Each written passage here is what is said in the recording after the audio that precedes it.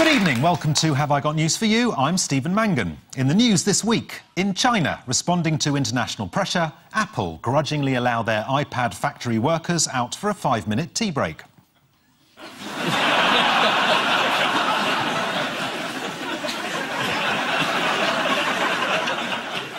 On the Costa del Sol, as an East End gang burst into a bank with sawn-off shotguns, the safecracker realises that he's overslept.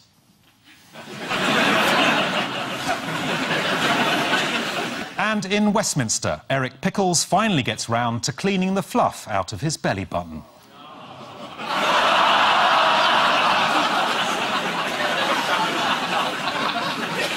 It's delicious on toast.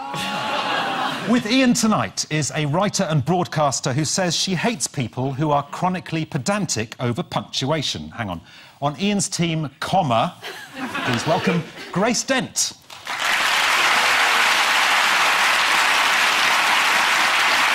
And with Paul tonight is the son of a vicar who studied divinity at university, plays a Church of England lay reader in the sitcom Rev, and is odds-on to become the new Archbishop of Canterbury. Miles Jupp.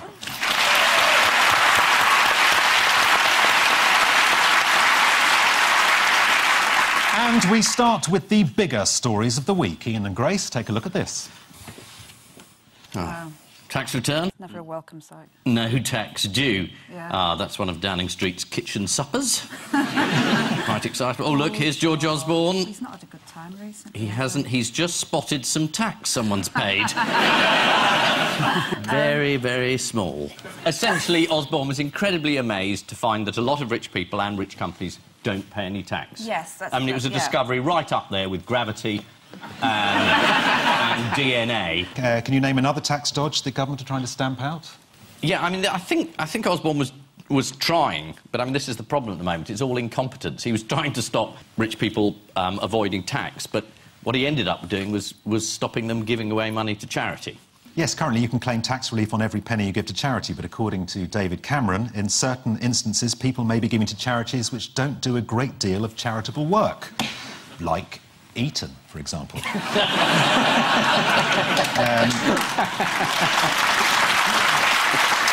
is the worst thing he could have possibly done, because it just makes him look even more like the child catcher from Chitty Chitty Bang Bang. Yes, this is the shock news that many people try to avoid paying tax. My favourite is one senior Tory party donor spent a night in a private jet flying from Luton Airport out of British airspace to avoid staying in the country for more than 90 days, so thus qualifying as a resident abroad for tax purposes. In a plane?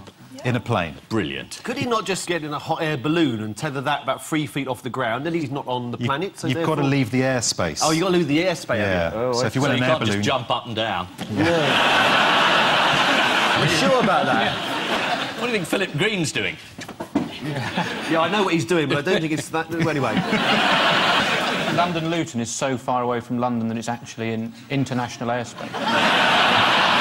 He flew from Luton out of British airspace. I think if you touch down anywhere, they might get you for tax. Oh, I see. So it's more enjoyable as a rich person to go nowhere, sit in an aeroplane thinking, I'm saving money. Yeah.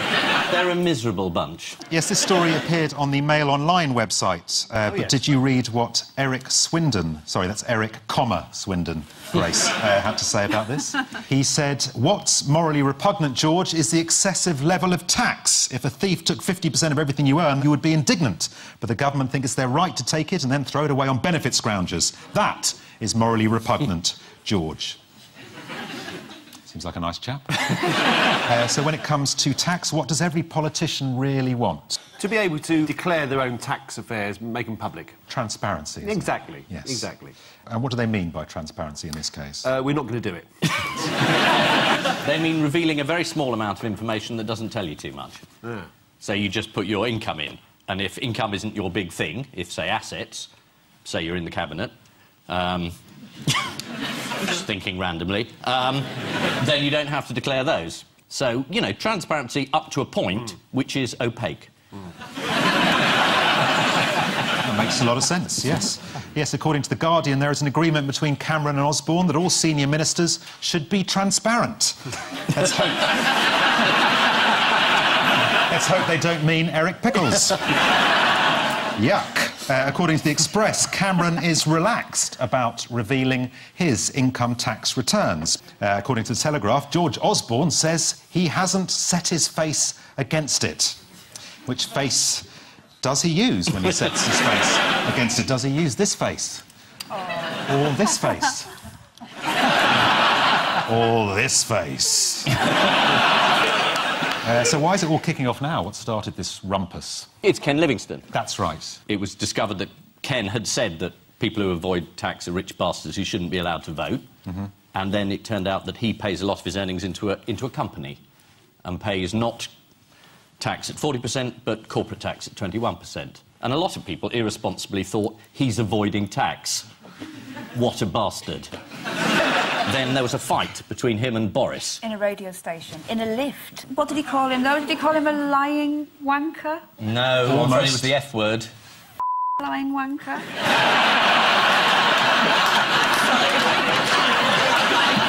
I'm not helping here, am I? That happens to be one of our finest banks. You're very close. Boris screamed into Ken's face, "You're a liar." Presumably a phrase Boris picked up from his wife.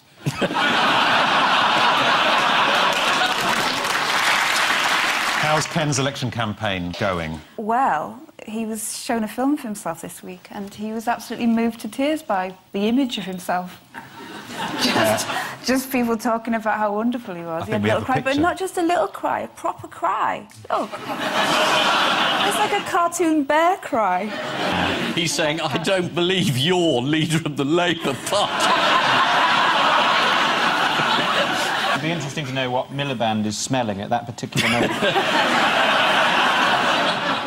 I met Ken just before Christmas. I was doing a panel with him, and as part of that panel I was given, someone gave me a gift of a copy of the Quran, and afterwards I went into the green room and Ken was sitting on the arm of a sofa and I was carrying the Quran and a biro, and he looked up at me and I said as a joke, "Would you sign this for me, Ken?" And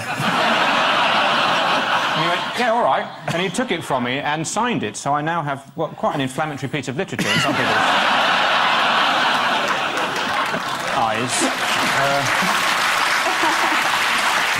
And which trendy, ultra-touchy-feely companies have been avoiding tax?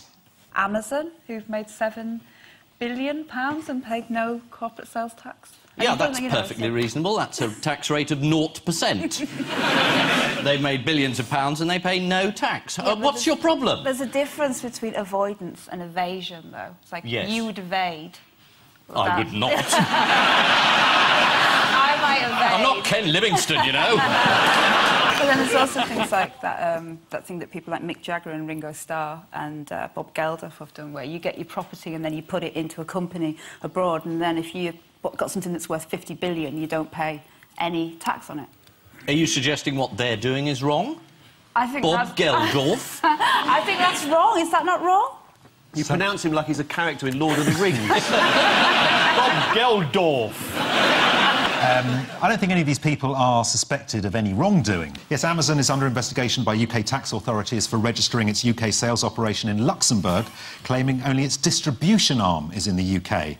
In 2010, they would have paid £35 million in UK tax, but they managed to reduce that slightly to nothing. Google are using a Dutch sandwich. Have you tried a Dutch sandwich, Ian? Google's UK operation is based in Ireland, where the rate of tax is half that of Britain. They then funnel the profits via the Netherlands to Bermuda, which enables them to pay a tax rate of 1/4%. Blimey. If you Google tax, does it give you nothing? Probably not. Right, moving from a tax on the rich and privileged to a tax on the rich and privileged. See what I did there? Can you think of any attacks on the rich and privileged recently? Anyone swimming? Yes. Trenton. Attack. Trenton? Trenton. Trenton Oldfield swam into the middle of the Thames and stopped the boat race. He was doing things like encouraging anarchist cleaners to not put toilet roll in the toilets of rich people. They'll just wipe their bums with poor people. Then. Yeah. Not really achieving any aims, is it? Someone posted this on YouTube of Trenton in action.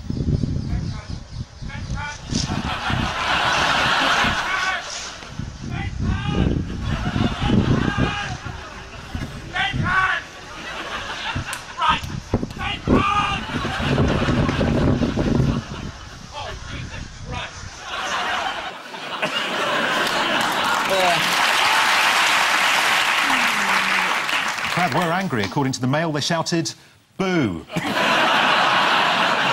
and "Take him to the tower." And most devastatingly of all, is it David Williams?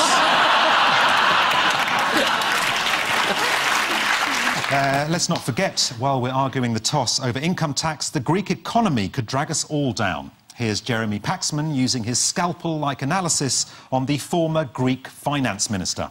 Joining us now from Athens is Yorgos Papakonstantinou. Until the middle of last year, he was Greece's finance minister. Now he's Minister for the Environment. Also with us is the former Conservative cabinet minister, John Redwood. Mr. Konstantinou, forgive me, I'm so sorry.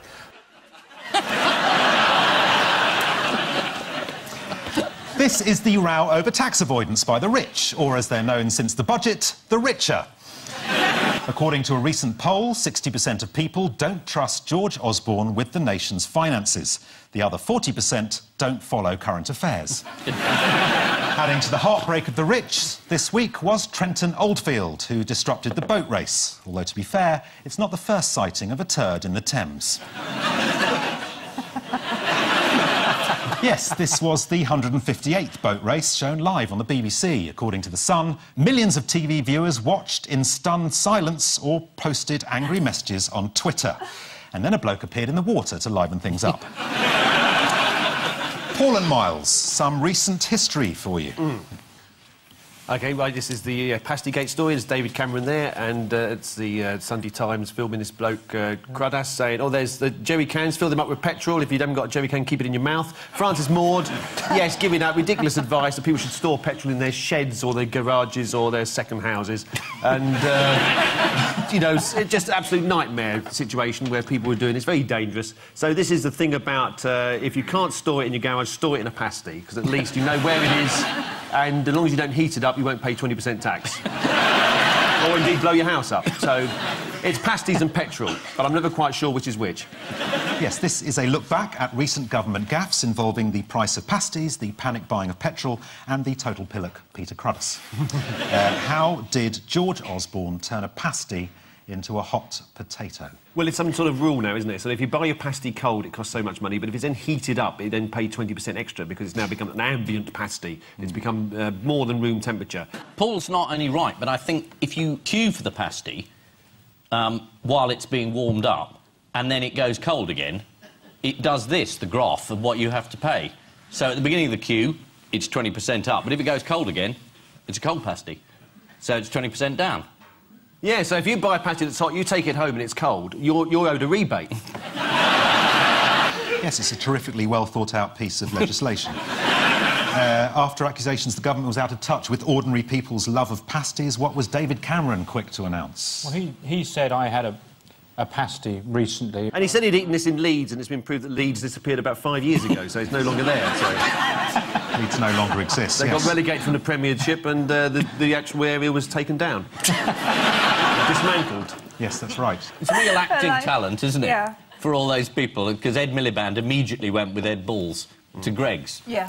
And they both ate a pie, and the Tory cabinet had to all go to Greggs. What is this? Have you seen the size of these vol au-vents? They're huge! What is this? Somebody in there? Hello? It's good advertising for Greggs, though, isn't it? Because if they get VAT added to their products, that's about their only chance of having any kind of luxury label, isn't it? Do you eat pasties, Ian? No, well, you see, I commute, and I was very keen that the tax on pasties should go up to £1 million. Because the train I get is full of blokes who've had too much to drink, getting a pasty, hoping it's going to soak it all up, and they shove it in their face, and I'm sitting there trying to do the crossword. 20 minutes into the journey, nothing. Sometimes I just fill in anything to make people opposite me think I can do it. Just... Pasty. That's quite a sad life you conjure up there, Ian. These pasty-chomping, beer-soaked individuals who you're trying to impress by doing the crossword. There's issues of self-esteem here, I think. Very sad. Is it in first class, Ian, that people sit opposite you eating pasties? No, no, it's not first class. No, it's ordinary. You're travelling standards? Yeah. Don't you feel threatened? He's got his own train.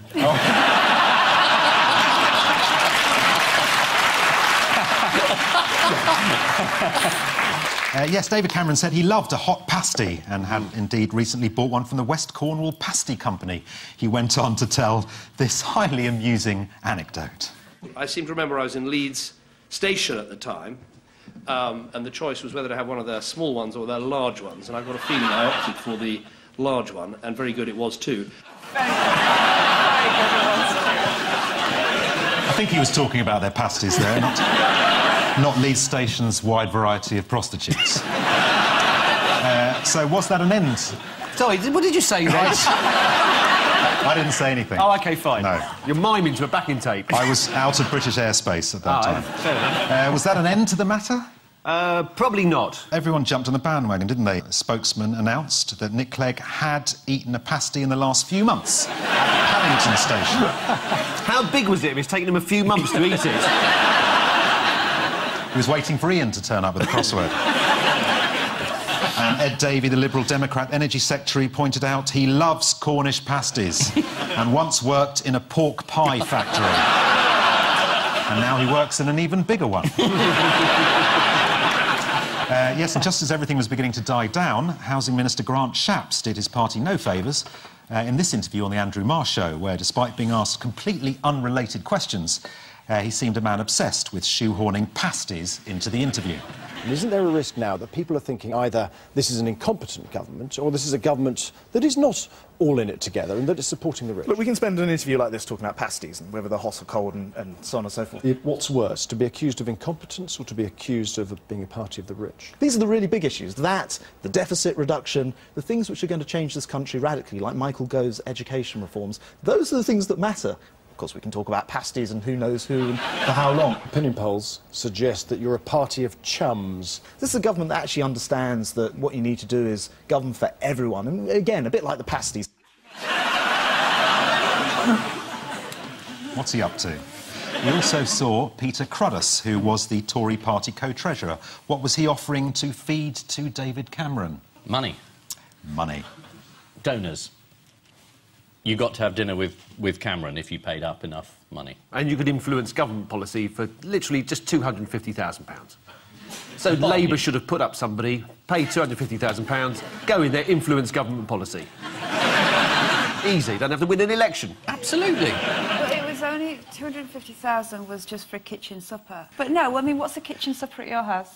Well, kitchen supper is for people you don't want to let in the dining room. There you go, I see. Yes, no, Cruddas was secretly filmed offering access to David Cameron in exchange for large donations to the Tory party and offered to feed their views into the policy unit at number 10. Let's have a look at a meeting with undercover reporters from the Sunday Times. 200 grand, 250 is Premier League. Right. If you're unhappy about something, we'll listen to you and we'll put it into the policy committee at number 10. We feed all feedback into the policy committee. What you can't see is that he's talking to Nick Clegg. According to the Sunday Times, Peter Cruddas boasted that he'd flattered one donor, Lord Glendenbrook, into making a £1 million donation. How did he do that? Oh, he said, we're going to put you on the banknotes. It was a pyjama party. Yes. At number 10. 250 gets you sort of dinner, but if you pay more, then you can stay on for the entertainment. Yeah. There's like, they get a bit drunk and there's a sort of bottle or whatever, and they say, oh, let's play Twister, and they go, oh, I forgot my trousers. It was one of those. It was one of those nights. Yeah. I go, oh, it's a bit late, why don't you stay? Well, I haven't got any pyjamas, it doesn't matter. I'll put the central heating on. When you said pyjama you wake party... up in the morning just feeling so sort of... Oh, sorry. I said pyjama party, I had images of David Cameron and Lord Glendenbrook brushing their teeth together. I thought it was quite sweet. Yeah. It's not, it's bribery.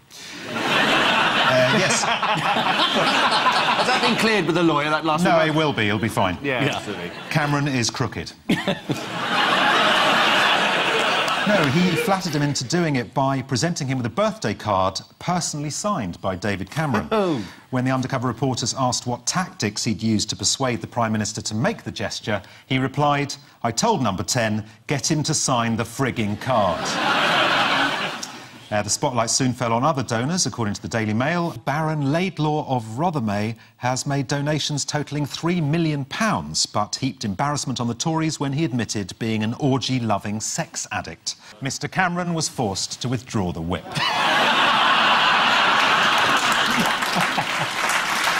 How did Francis Maud deftly manage to distract attention from the damage being done by pasties and Peter Cruddas? Put petrol in your bath. Drink as much of it as you can. Keep it in your hat. Is there a spare pram in the hallway that the children are growing out of now? Liberally cover it in petrol. And push it outside on a hot, sunny day with magnified glass above it. Make your children wear paper clothes. All that sort of stuff. Yes. He suggested that a bit of extra fuel in a jerry can in the garage is a sensible precaution to take. So instead of rushing to the garage to panic buy petrol, thousands of motorists first rushed to Halfords to panic buy jerry cans. Sales of which shot up by 500%. One motorist near Cambridge summed up the situation. It's such a waste of time, particularly as there isn't even a strike yet.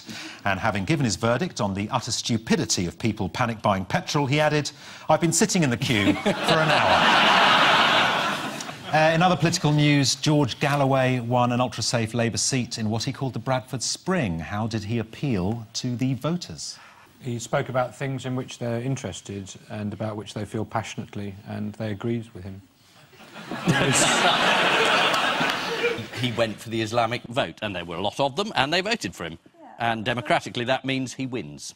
Anyone hear what he had to say about politics and bottoms? I put it down to a tidal wave of alienation in the country, and not just in Bradford, against the Tweedledee, Tweedledum politics of the major parties. If a backside could have three cheeks, they would be the three cheeks of that backside. The Tweedledee, Tweedledum, Tweedledee and a half. If a backside could have three cheeks, they're sitting in the House of Commons. The three main political parties all offer one variety or other of the same thing. If a backside could have three cheeks, they would be the three cheeks of the same backside. A tidal wave of dissatisfaction, alienation, derision even, against the mainstream political parties, who all really stand for the same things. If a backside could have three cheeks, they would be those three cheeks. Yeah. Of course, a backside with three cheeks would require one massive arsehole.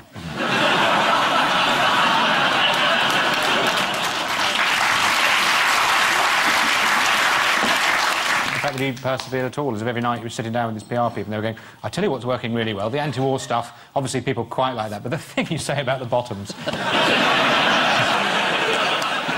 This is the run of scandals, including Pastygate, Dinnergate and the totally unnecessary panic over petrol caused by ill-advised comments from Tory Minister Francis Maud's gate.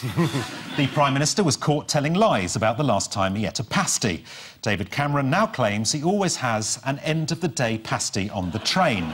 David, that's a beef Wellington.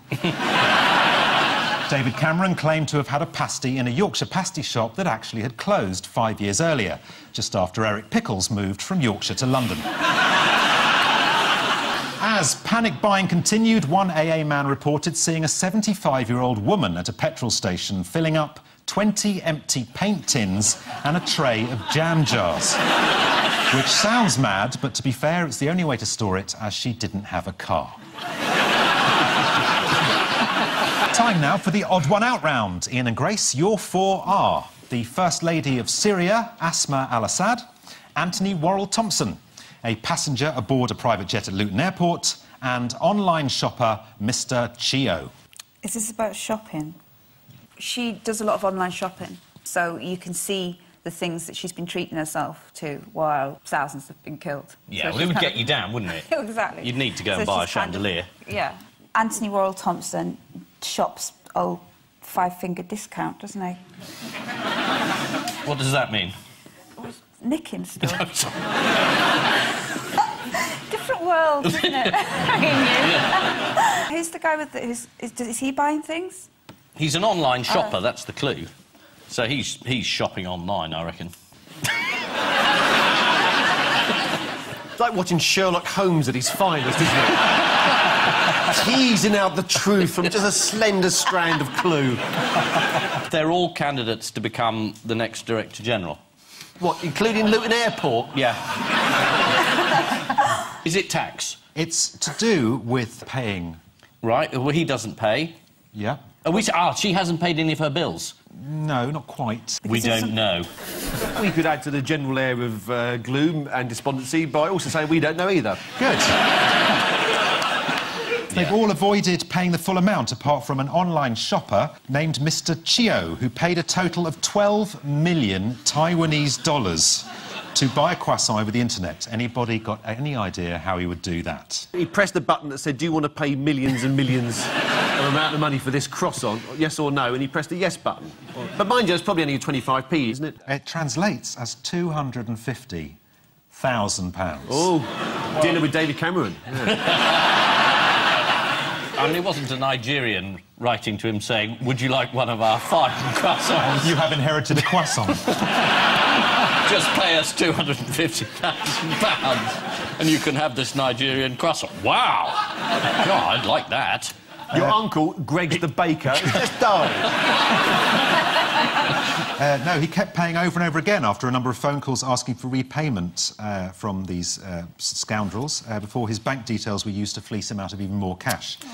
And he ended up paying £250,000. No, he couldn't have ended up paying. He couldn't have paid £250,000. He couldn't have done. He did. But where would he get £250,000 from? Well, he's obviously a very rich man. How can anybody that stupid, unless he's inherited, oh, I've got £250,000, go on, half hungry. Let's have a look. That may, I'll have one of them. The fact is, he never received his croissant. Oh, he just thought he just gets worse and worse. Asma Al-Assad. What exactly was she trying to avoid paying the full price for? A croissant, 250 grand. I know I can get it for half that amount. It was actually a Ming vase, costing £3,047.50. According to The Guardian, she sent details of the vase to the family's London-based fixer, Suleiman Maroof. Maroof did a great job, responding, bought it, got 15% discount, delivery 10 weeks. She faces a 2-year prison sentence because her shopping spree may have broken financial sanctions imposed on her husband. Still, 15%, eh? Anthony Royal Thompson, of course, was caught shoplifting from Tesco's. Yeah. According to the Daily Mail, it was 3 onions and 2 tubs of discounted coleslaw. The toughest ever set of ingredients on Ready, Steady, Cook. He did also take wine and cheese. How did the Sun's headline writers respond to this story? Ready, Steady, Cook. I could have been a journalist. You could have been. There's still time. A more wine and cheese-based punnery. Look what this bastard's stolen. Well, they went for, I've been a damn fool, but I'll be Gouda from now on. And we have already talked about the passenger aboard a private jet at Luton Airport, who is an unnamed Tony Donor. Tony Donor? Tony Donor, I know him, Tony. Anyone want a Tony? Yes, the passenger who, an unnamed Tory Toner, who frequently called a helicopter to Luton Airport before zooming out of UK airspace in his private jet to avoid paying his full share of tax. Asma Al-Assad's parents were originally from Homs, and the house where they lived is now commemorated with a large crater. Asma Al-Assad used to be an investment banker, one of the very few bankers to move on to something even more evil. Paul and Miles, here's yours. Harry Redknapp, Elizabeth Murdoch, Rebecca Brooks and Ned Kelly. These all candidates to be Archbishop of Canterbury, aren't they? Ned Kelly, what do we know about Ned Kelly? His body was discovered last year in a mass grave. Not his head. I didn't know it was him then. I don't know how they knew it was him. Yeah. I think they were experts. Oh, right, yeah. I mean, that isn't something that's been... None of the others have been found in... Unmarked graves? Unmarked graves. No. It can't be that, can it? That would have been extraordinary. Yeah. It's something to do with a particular type of animal. Dog? Oh, it's a horse. It's a horse. Rebecca Brooks had a horse, didn't she? That was lent to her by the Metropolitan Police. Is it a horse? It is a horse. Right. OK. Horses. Harry Redknapp. Harry Redknapp. They're a popular bid combo, my lad. Well, he was involved in a case about avoiding tax. Yes. And he'd set up an offshore account in the name of his dog. Is that right?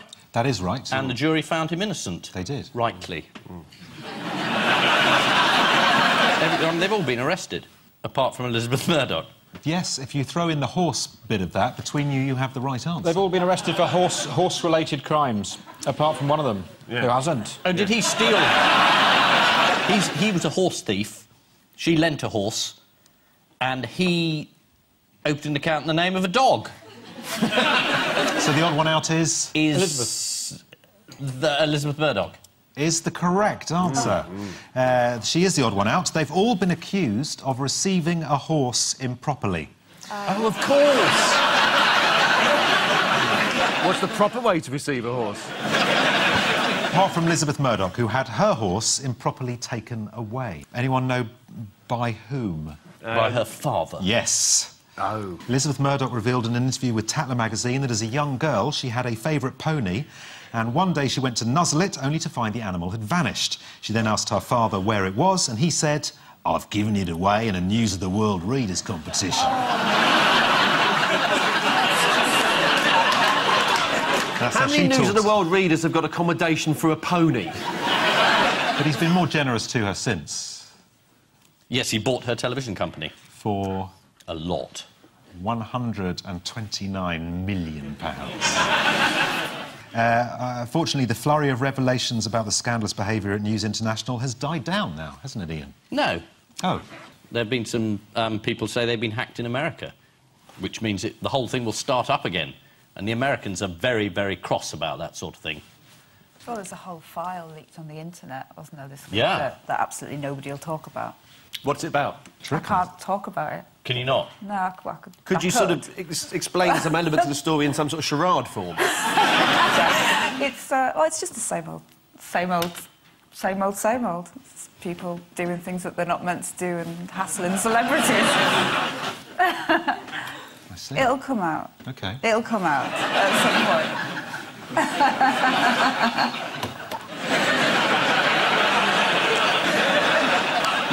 Harry Redknapp received a horse from football agent Willie McKay, a gift that was investigated as part of the Stevens inquiry into corruption in football. How did Harry try and argue that the horse wasn't a bung? He said he didn't have a head for figures. It was a gift from a friend. The friend had put it in an offshore account in the name of his dog. What could be more innocent than that? Did he say it was a present for his child, wasn't there? No, he said it wasn't a bung because it was a useless horse. He told the inquiry it was possible he owned the horse. He did admit to that. Can anyone we've already talked about... Well, Rebecca Brooks, when editor of The Sun in 2008, was apparently lent a horse by the Metropolitan Police. It was actually at a restaurant. Yeah. She was offered a horse at a restaurant, I'm presuming a French restaurant. The horse, who was called Razor, who rode her? The Prime Minister rode the horse? Yes, David Cameron rode her. Here he is admitting that he did, in fact, ride the horse. Yes, I did go riding with him. He has a number of different horses, and yes, one of them was this former police horse, Razor, which I did ride. I'm very sorry to hear that Razor is no longer with us, and I think probably conclude by saying I don't think I'll be getting back into the saddle anytime soon. Another good anecdote there from Dave. Ned Kelly was an Australian outlaw, wasn't he? In 1871, he was sentenced to 3 years hard labour for improperly receiving a stolen horse. Anyone know the name of Ned Kelly's first victim? The clue is he was a Chinese trader. His name was R. Fook. Coincidentally... well, also his dying words. They have all been accused of receiving a horse improperly, apart from Elizabeth Murdoch, who had her horse improperly taken away. After initially denying it, David Cameron admitted riding horses belonging to Rebecca and Charlie Brooks, saying, "One of them was the former police horse, which I did ride." Just to be clear, Nick Clegg never rode the horse. He was too busy mucking out the stables. Harry Redknapp was unknowingly given a horse by his agent. He was also unknowingly given a pony and several monkeys. Harry Redknapp's horse looks good, runs well for most of the race, then it inexplicably fades and finishes behind Arsenal. Mick Jagger played the title role in the movie of Ned Kelly's short but turbulent life. Born in 1854, Mick is still touring. Time now for the Missing Words round, which this week features as its guest publication, Raisin Views, the voice of the raisin industry. I'm a regular subscriber, as indeed are all of its subscribers. And we start with... Woman trapped in what for 90 minutes? Tom Jones. A state of indecision. Yeah. The answer is woman trapped in flat pack wardrobe for 90 minutes. This is one of the many unusual calls revealed by the Leicester Fire Brigade, which also included a man who got his toe stuck in a bath tap after his wife said, "Don't stick your toe in the bath tap." Sadly, she was stuck in a wardrobe at the time, so he didn't hear her. Next, I tell callers I'm what, but actually I'm what? I tell callers I'm lusty Lolita with the sexual desire of a panther, but I'm actually John Major, who used to be Prime Minister of this country. It's pretty much the right answer, yes. I tell callers I'm a leggy brunette carrying a whip, but actually I'm short ginger and often holding an iron. This is 55-year-old sex line worker Maureen Gardner. Here she is on the phone, using her one good ear after the accident she had last time someone phoned her up while she was doing the ironing. Next, footballers are what, according to new study? I know this one. They're actually highly intelligent. Is absolutely the correct answer. A Swedish study has found that footballers are more intelligent than previously thought. As if to prove it, here's Burnley defender Clark Carlisle appearing on Countdown.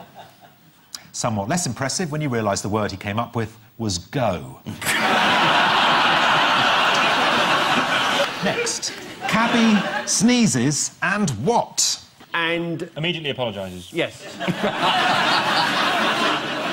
Cabby sneezes and takes wrong turn into canal. It's almost the right answer. Cabby sneezes and wrecks monument. This is a taxi driver, Matty Levy, who sneezed whilst driving and careered into a 15th century monument. The monument in Cheddar is now cordoned off, leaving heartbroken residents with nothing to piss against on their way home from the pub. Next, popular raisin seminars teach new recipes using what, and what? In all honesty, there's no chance we're ever going to get this answer. I mean, even showing it to us is an insult, really. Well, I think you'll kick yourself when you find out what the answer is. What is it? Raisins, raisins and more raisins. Is the right answer. Pretty much. Popular raisin seminars teach new recipes using raisins, raisin paste and raisin juice concentrate. One speaker at the seminar was a member of the National Dried Fruit Trade Association, Christopher Longbottom. Well, that's dried fruit for you. And finally, you want babies, my girl, then don't what? Take your tights off. No, do take your tights off. Don't keep your tights on. But don't use raisins as a contraceptive, they fall out. Well, the answer is you want babies, my girl, then don't hit your lover in the face. This is the news that the Edinburgh Zoo pandas are more prone to slap than tickle. Here is another panda, this time in the USA, behaving in an upsetting manner. Purple panda! Oh, is he coming? Oh, purple panda. Well, there he is. Look, here's a panda. Hello, purple panda. All right, just stay right here. He's just... Wait.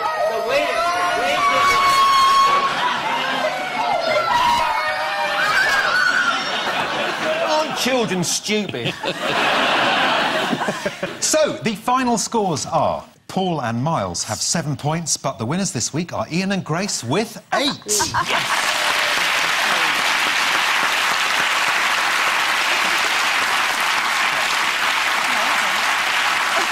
But before we go, there's just time for the caption competition.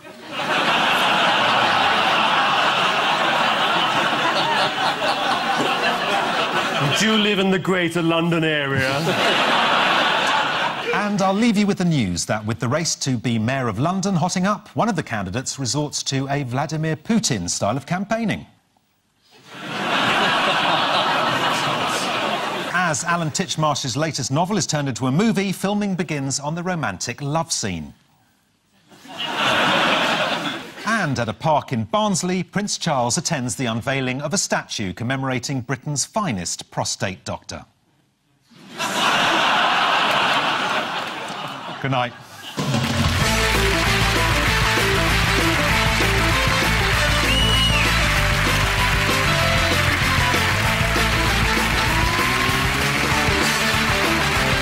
And Joe Brand is back in charge when Have I Got News For You returns. That's on Friday night at 9. Now, Dennis Avey broke into a concentration camp and rescued an inmate. His story is shocking and remarkable, but is it unbelievable? Witness to Auschwitz next here on BBC One.